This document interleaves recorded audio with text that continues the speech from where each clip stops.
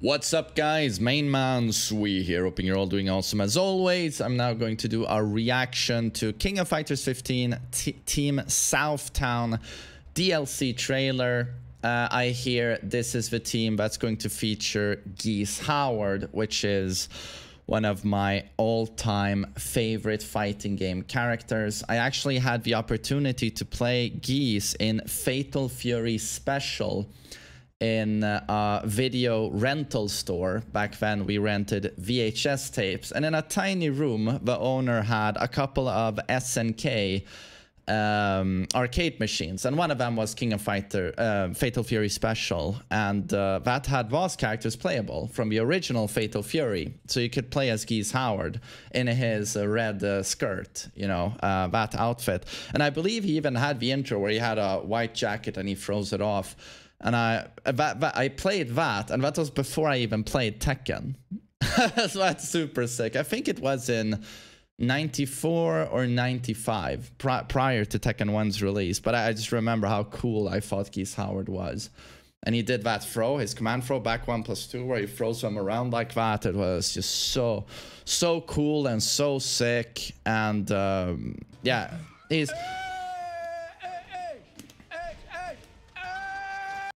is just one of the greats in my opinion. I have not, thank you so much, Agero.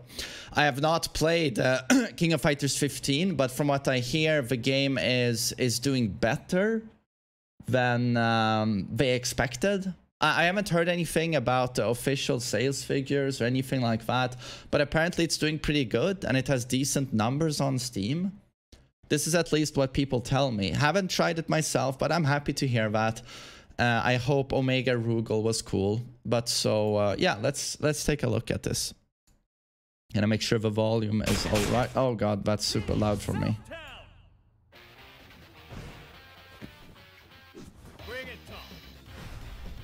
Oh, Billy Kane.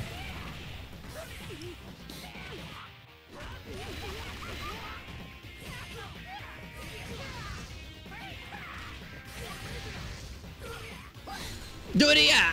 Wow.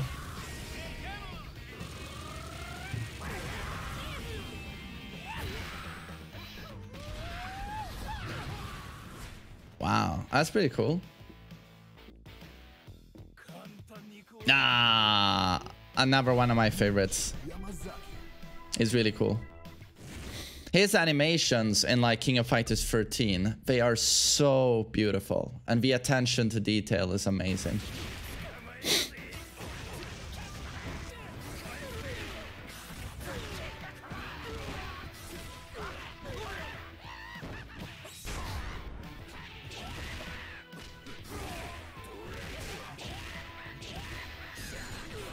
God, that voice.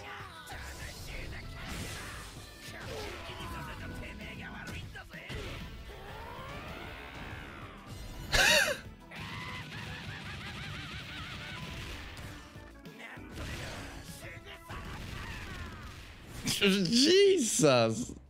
Nice super. You cannot escape from this. Geese Howard.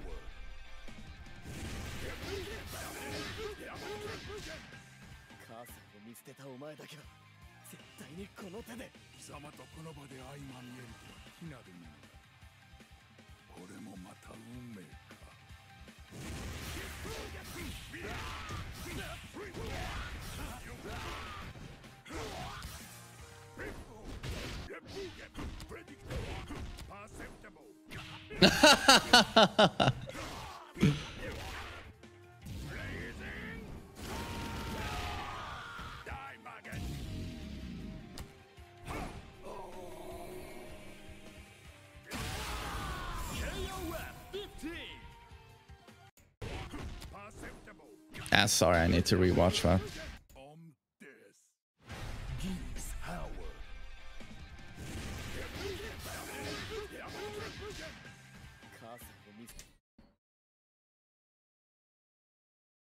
I don't know, he looks a bit different.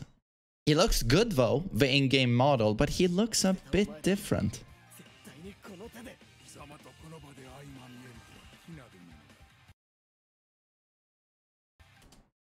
He looks older. No, to me, he looks younger. If you look at old artwork with Geese, he's quite dark around the eyes. And they have this in Tekken 7. He looks very sinister. Here, I feel like they've removed that. He has a cleaner look.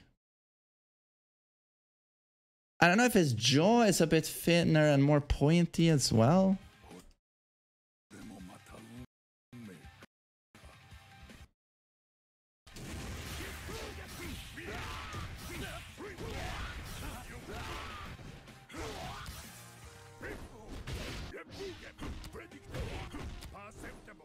Perceptible.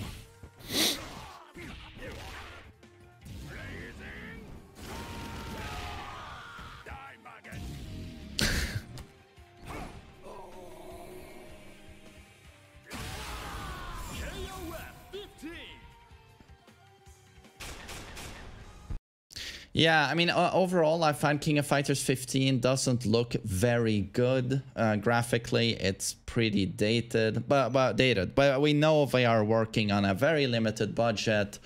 So taking that into consideration, it does look way better than King of Fighters 14, but that game looked really, really underwhelming on release, especially since fresh in memory was King of Fighters 13, which is 2D animated and is gorgeous to look at. Those of you who haven't seen that game should look it up on YouTube. It's very, very good looking. It might be the best 2D animated graphics out there, I think, in a fighting game. I mean, that's a big claim, but might be.